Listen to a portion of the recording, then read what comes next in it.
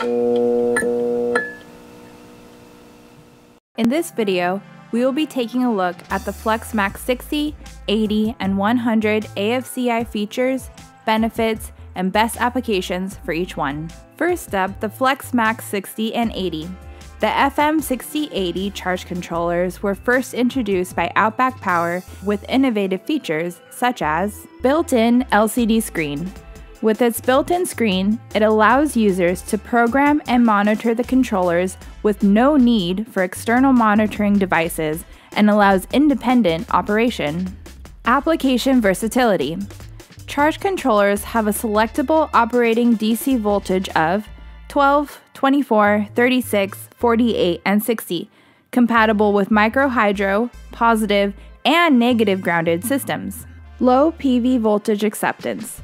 Both FM6080 may accept up to 150 volts DC, up to 4,000 watts for the FM80, and 3,200 watts for the FM60 of nameplate solar power at 48 volts DC. Thermal management.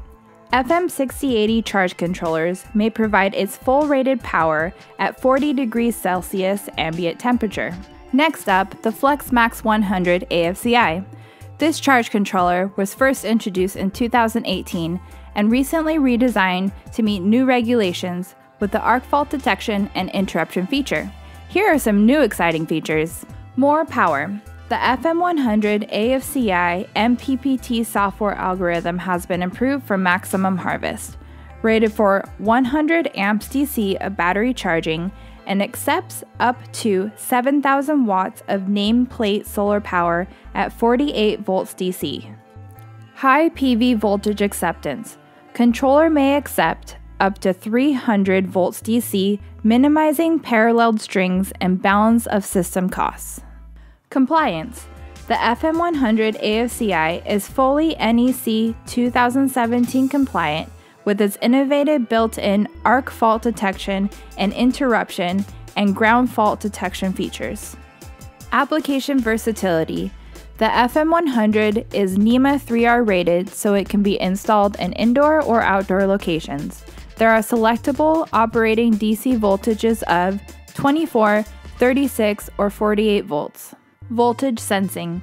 The FM100 is equipped with battery sensing wires for accurate voltage monitoring. This prevents charging conflict in large stack systems. And of course, all controllers are compatible with OpticsRE for monitoring and control, programmable auxiliary modes, and come with a standard 5-year warranty. So why would you choose one over the other? The FM6080 charge controllers would be a good fit for smaller systems requiring 12-volt battery banks, such as cabins or mobile applications. With lower voltage and more parallel strings, this controller will be best for areas with shading issues, or for telecommunication applications requiring positive grounding and a nominal voltage of 60 volts DC. The FM100 AFCI charge controllers will be a good fit for larger systems requiring higher PV voltage and maximum PV harvest. Areas that require NEC 2017 compliance, AFCI, and ground fault features. Or if the controllers need to be installed outdoors. Alrighty, thank you for watching.